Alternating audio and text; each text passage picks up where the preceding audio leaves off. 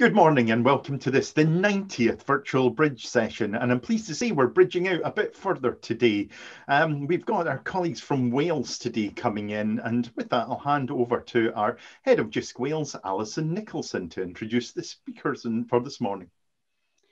Many thanks, Jason. Yes, this morning we're delighted to be joining the virtual bridge session. I've caught up with a few and obviously seen a few sort of recordings as well. So as you said, really good resources, lots of interesting topics, and really excited that, that Wales has actually managed to join this one officially as well this time around.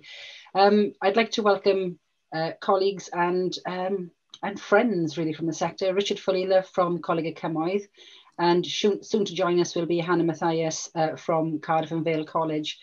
Both Richard and Hannah, I would sort of say, are probably leading lights. So no pressure now when they come to sort of talk, but certainly leading lights when it comes to supporting staff development, and not just the skills, but building confidence and creativity and just developing people to support their learners.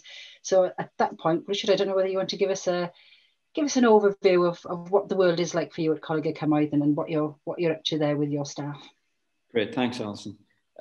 Okay, so going back to, I think it's about 2018, Welsh Government obviously invested a lot in terms of developing a national strategy for post-16 education in Wales with the Digital 2030 standards. So we were very pleased to be working part of that collaboration with other colleges in Wales, guided by Jisc. And that really formulated, I suppose, those set of national standards that looked at everything in terms of the transformation of an organisation. So it wasn't just about teaching and learning, it was about leadership, it was about management, infrastructure. It was that whole picture in essence. So having actively been a part of that, I thought it was essential then for our organisation to look at a framework for our own digital capability. Now, I'm not going to admit to how long I've been part of ILT back in the days of ILT champions in Wales, but it isn't something that we previously looked at beyond teaching and learning. So everything was focused on blended learning, hybrid learning, and obviously with the current pandemic and crisis, that became a focus for us. But when we thought of digital capability, we saw it as that whole institutional approach. And I think that went back to, again, 2018, when we looked at using the insight surveys from Jisc. We looked at learner data, we looked at staff data. Over 3 to 4 years, where could we improve, what could we look at? So that really led to me locking myself away for many weeks in my office and using many post-it notes to come up with a structure from those standards that we thought if staff went through a programme of training, of self-discovery, that we could meet those standards, but in our context. And I think that was essential as well to identify what was a digitally capable member of Coleg at Cymoedd staff, not just sector staff. So we wanted to hit all of those key points of the standards, but it also had to be beneficial for our institution and for our learners. So what we came up with from there was this concept of, and I'll admit it, I'm not the first to have done this, and having spent many years back and forth to DigiFest and working with others in the sector, we came up with a initial 6-day digital advocacy program linked to the framework. So we have an introduction, which is like a face-to-face day. We get cohorts of staff together. We go through what the framework is. We go through a rationale, what their journey will be with us. And then we look at self-directed learning, because as we do with learners these days, it's nice to say, well, go off and learn something and then come back. But what did that mean, and how that transforms into a learning culture for staff, because we're all learning professionals. But I think sometimes, particularly with qualification, staff seemingly get into that rut of, well, I don't need to learn anymore, so because I'm delivering the program without having that broader view. So that's key to us. So that's self-directed. We then have a whole day around well-being. So in terms of their well-being, well-being of others, and that seems to have hit the note really in terms of the current crisis, not just for learners, but for staff in terms of their working practices and how, you know, it's quite easy, isn't it, when you're working on the dining room table, teaching all day, to roll that over into admin and past dinner and and that they need those breaks as well. So we look very proactively at that well-being. Then we provide them with information about our own systems and services, because I suppose there's nothing worse than working in an institution where systems are continually rolled out and no one's ever trained or explained what they do or their role that they play within them. So that's key for us. And at the end of the program, then they generate a case study for us. They get up and present in front of their little cohort. Because again, having spent many years doing this, training staff, running workshops, staff are very comfortable with teaching and teaching in front of their students, but to then actually get in front of their peers, share their ideas. So one of the key focuses of the whole program is about building that confidence to share, to collaborate, to be open to learning new things and different practices and sharing those with others. So that's been a fundamental key focus for us.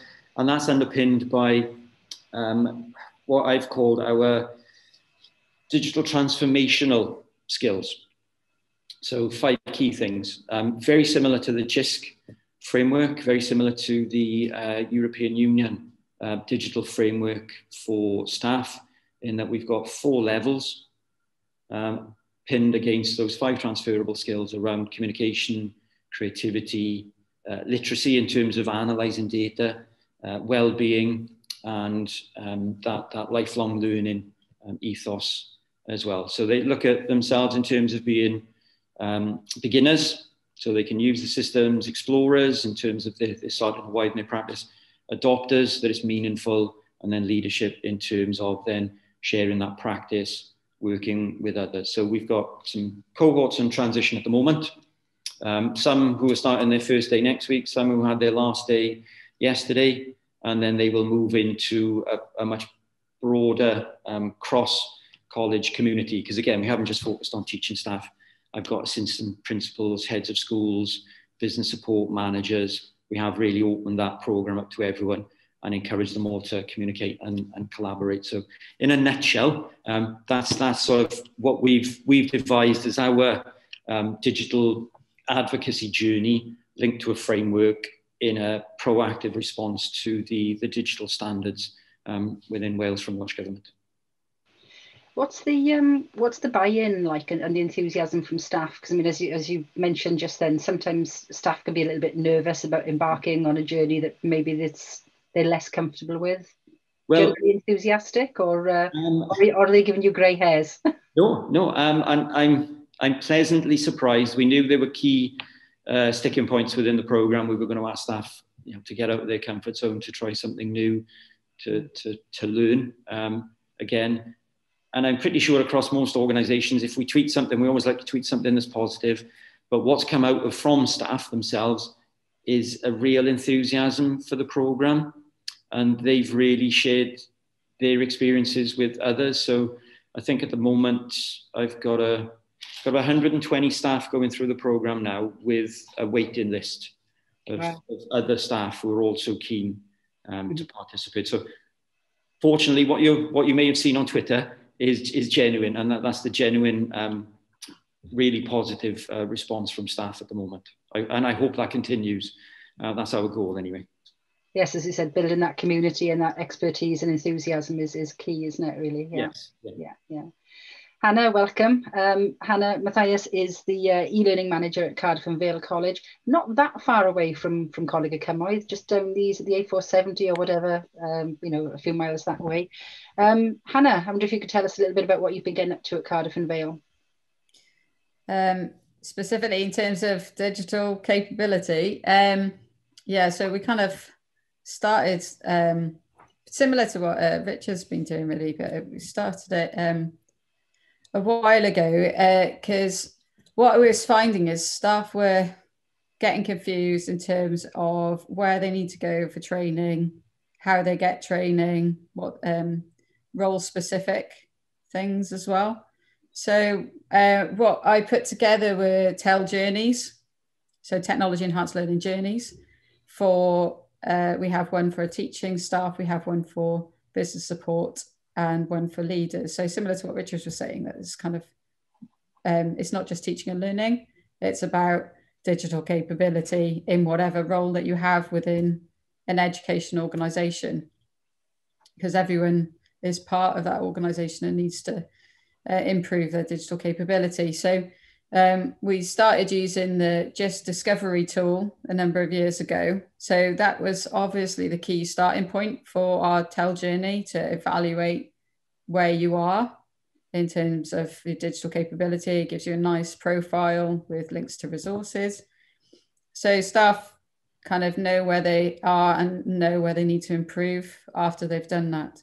So the first part of the journey, I've done it in like an infographic, because that's another thing. Engagement from staff in terms of sending out policies and procedures. They just don't read documents anymore. People just want them in a nice, easy, digestible format. So I've decided to go down the route of using infographics and video instead now. So yeah, we've got a nice infographic. It's a little roadmap, basically. So they start off with the first part, which is their Explorer badge. They get a TEL Explorer badge. And then the second part is a Pioneer badge. So it's not linked to the digital standards, because that we did this before the standards came out. So that's the next part of our, that we'll have to do that bit soon. So they start off by doing some Microsoft Educator Centre courses, because we're a Microsoft college where we very much promote everything that they have on their Microsoft Educator Centre site. There's lots of different courses on there. It's pedagogically focused, and they get little badges for completing these courses too. And it saves us having to write all the content all the time. They can be a lot more self-led in their CPD development. That's what we're trying to encourage staff to be more, have ownership over their staff, own staff development, that they're not waiting for inset days or for workshops that we're putting on, that they do it as and when they can and dip into it. So the educator site is really nice, because it'll save where you've got to. You don't have to complete a whole course. It'll save where you've got to. So they start off with doing something like, to get their Microsoft Innovative Educator badge, they just have to get 1,000 points. So that might be 2 small courses, whether that's on Teams or OneNote, like an introductory thing. Then they have to review their Moodle pages. Some staff are still using Moodle, so we're kind of in that transition between, are you using Moodle or Teams? And we'll look at your Moodle or your Teams site or both. And are you is it of a certain standard? So we have Moodle star ratings that we kind of use. So if they meet like a 2-star rating, they have to, we look at their course and see if they meet that standard. And then they have to do a Microsoft certified exam in Office of their choice. So once they've done those 3 things, they submit all their evidence, and then we can give them an Explorer badge. Then they can move on to the Pioneer badge. So the Pioneer badge is slightly more advanced. So they have to get a 3-star Moodle rating or a Teams rating on their site. They have to get their Microsoft Innovative Educator Expert badge. It's a bit of a mouthful, MIE, which they have to submit an application to Microsoft, and they review their application each year. And then they also have to do share how they've helped someone else in their technology enhanced learning journey as well. So we're trying to get staff helping others too. So once they submit that evidence, they can get that Pioneer badge. And then the top badge is the Microsoft Certified Educator badge. As we're like at a testing center, so we can do the Office exams and the Certified Educator exams. So that's the end goal for educators, is to get the Certified Educator badge. And each role is different. For a business support staff, will be more focused on using Office and collaborative tools and things like that within 365 and Teams. Leadership uses the Microsoft Educator Centre courses on digital leadership. So there's slightly different routes for different roles. So part of that now, we've embedded that process into appraisals. So staff have being asked during that appraisal process to what stage they're at in their TEL journey. So it gets embedded into our quality processes in the college. which has been really helpful and really useful. The other thing, to support the TEL journeys, we have digital leaders in each department that support our staff to make their way through their journeys. So they're better placed within each department, and they know everybody, so they've got that relationship that my team might not necessarily have with everybody. So they help push the TEL journeys within their areas. Mm-hmm. So there's a kind of where we're at with TEL journeys. There's lots of other things that we've been doing as well.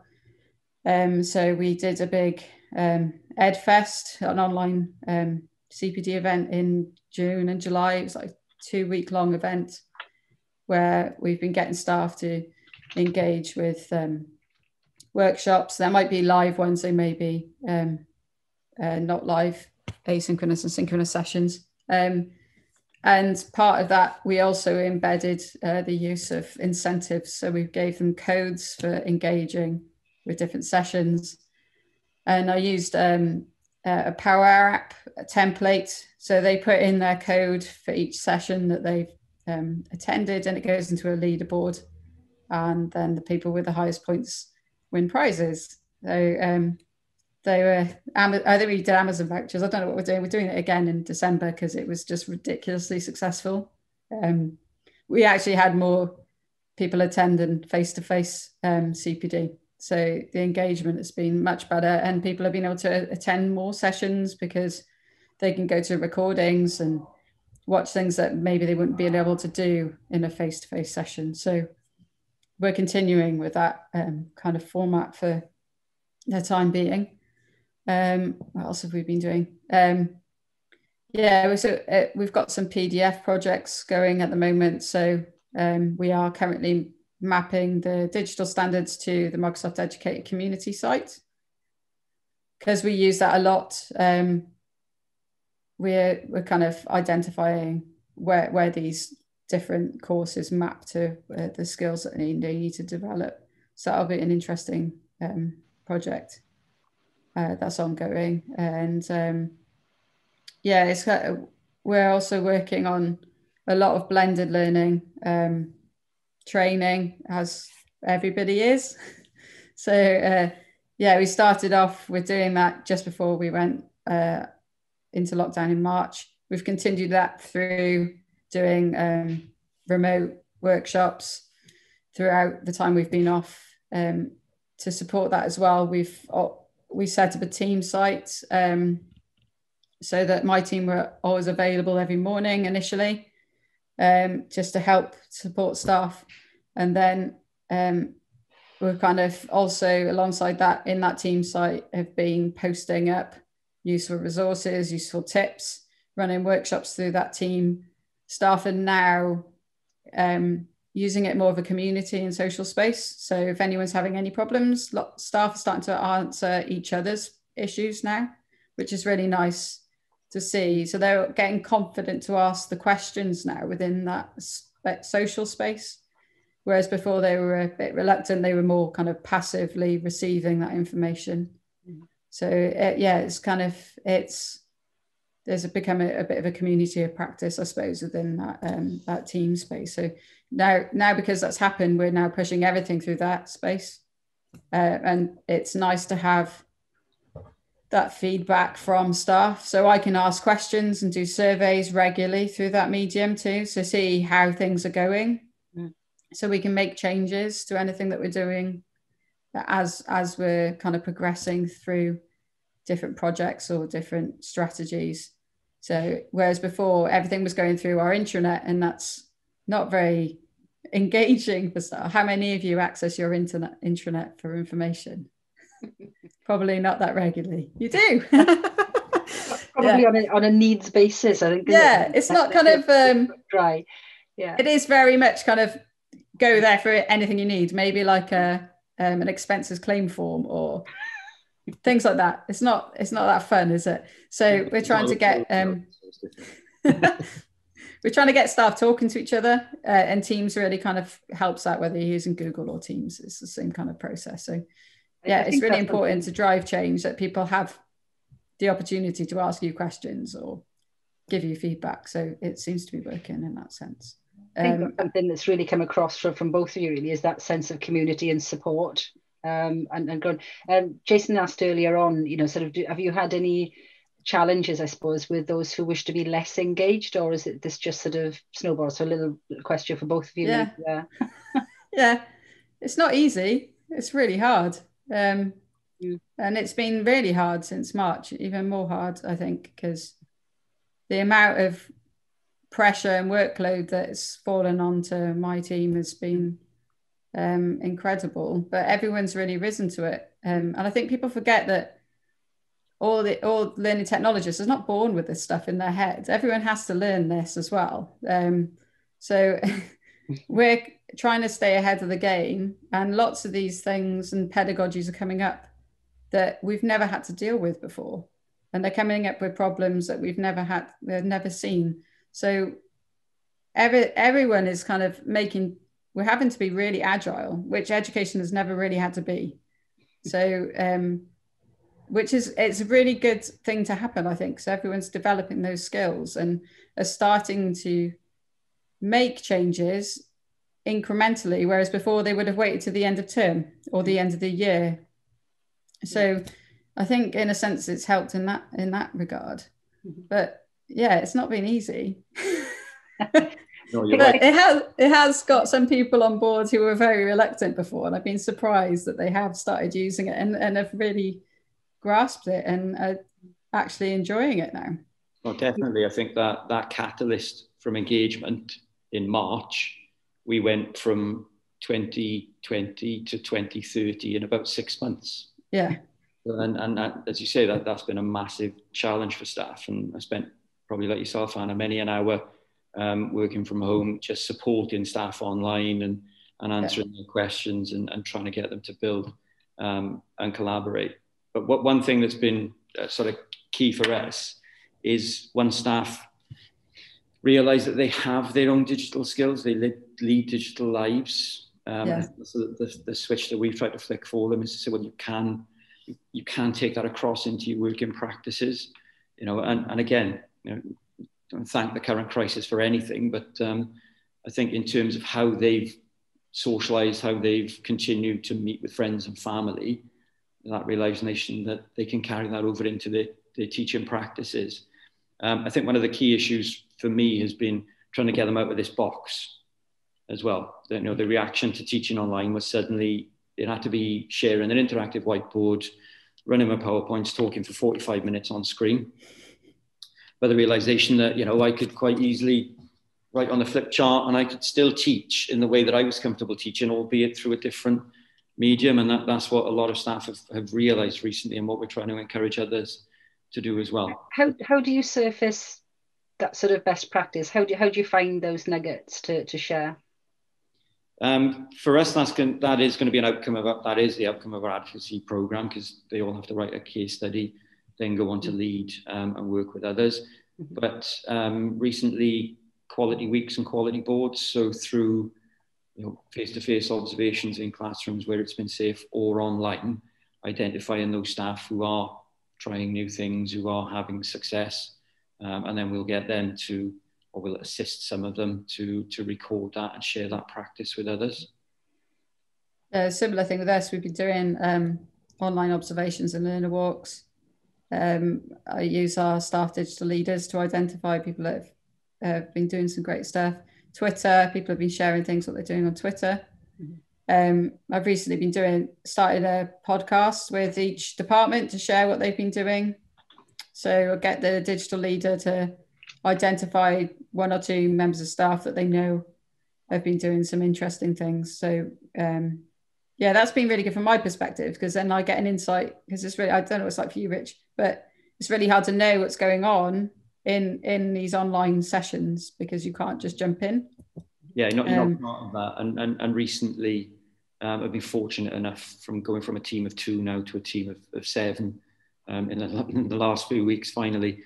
But having digital capability staff or staff who are working with me part-time, but they're also still teaching, because they're across different departments now, I'm getting conversations with them. I'm finding out more about what's happening on the ground, what they are working with colleagues on, and how teaching and learning has developed.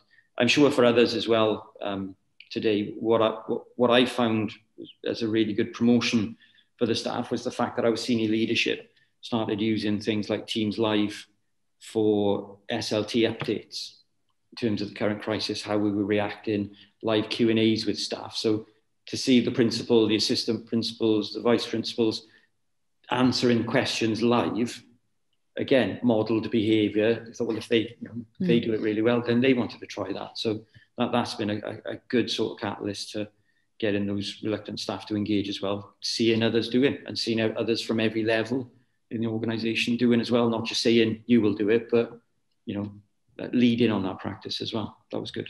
Yeah, leading by example is an important note. We've come to about half an hour, so if you don't mind, we'll bring the recording to an end. Can I give my thanks to Alyson, Richard and Hannah for giving us the view from Wales on the very important subject as to how we support our staff going forward in this age and building upon that. So thank you very much, and hopefully we'll see Wales again in future. Thank you for the opportunity. Thank you. Thank you.